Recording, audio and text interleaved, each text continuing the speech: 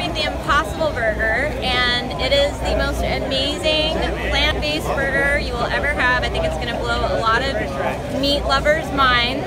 And I think a lot of people would say, you're going to serve a plant-based burger at NASCAR? That's impossible.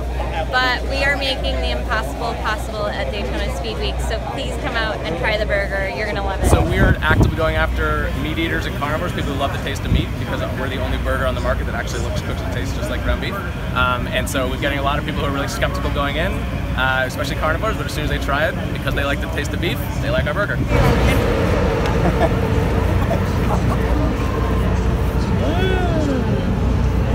Like that play of flavor. It tastes like beef. Yeah.